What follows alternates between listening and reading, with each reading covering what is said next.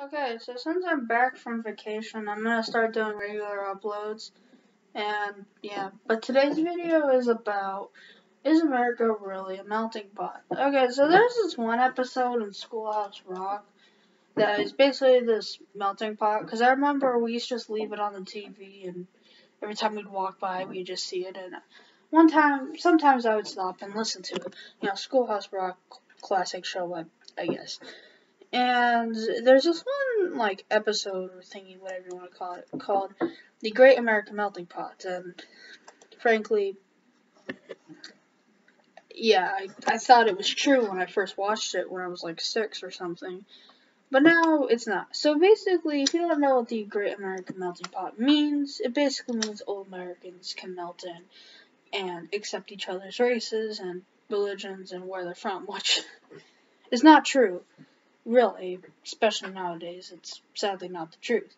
So this episode was released on May 1st, 1976.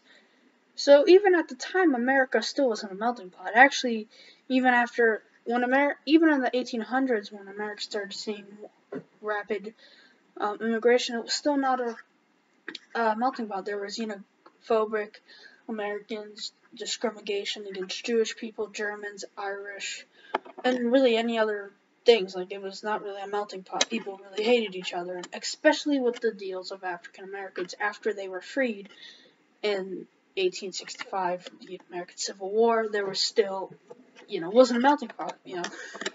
The Ku Klux Klan, the Jim Crow laws that came later. It was not a melting pot. Now, it really only started to soften up towards the late 1890s and 1900s, but it was still not. It wasn't like a melting pot. I would say it's more of a salad mix, if that makes sense. I think a lot of people have heard that before. And yeah, even in I guess you could say the golden age of the immigration to America is probably the 1890s to 1920s is probably what I would think. And even still there, there was a lot of hate against other people from other countries, minorities, I guess you could say. For example, during the Prohibition era, Germans, or during World War I guess you say Germans, were heavily criticized. And a lot of them were Germans who came, were born in the United States. It was kind of like what the Americans did to the Japanese during World War II, which I already did a video, and I'll leave that in the description below if you haven't seen it. But yeah, so I would say America even today is not a melting pot. I don't think it really ever was a successful melting pot. Of course, you could argue my kind of opinion, or my belief on that situation. I think it was more of a salad. There's kind of no other way to describe it.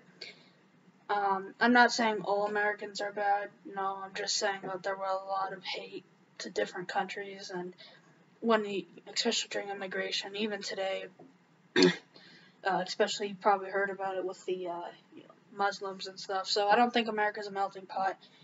I think it's a salad. And yeah, it's my kind of short little video. I'm tired, so yeah, I'll do another video tomorrow. Bye, guys.